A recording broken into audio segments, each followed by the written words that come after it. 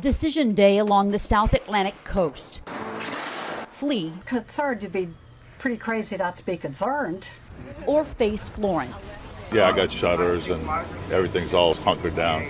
Even though this area has a long history with storms of all sizes, residents here are taking this one seriously. Disaster is at the doorstep and it's coming in.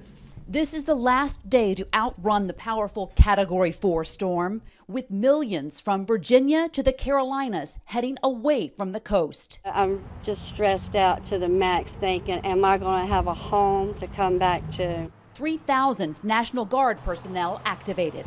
It's enough to make me a native of New Orleans leave. Despite mandatory evacuation orders in some areas, others choosing to stay. We're ready. We're ready every year. Either way, time is quickly running out here, with forecasters calling this the storm of a lifetime. Every minute now counts.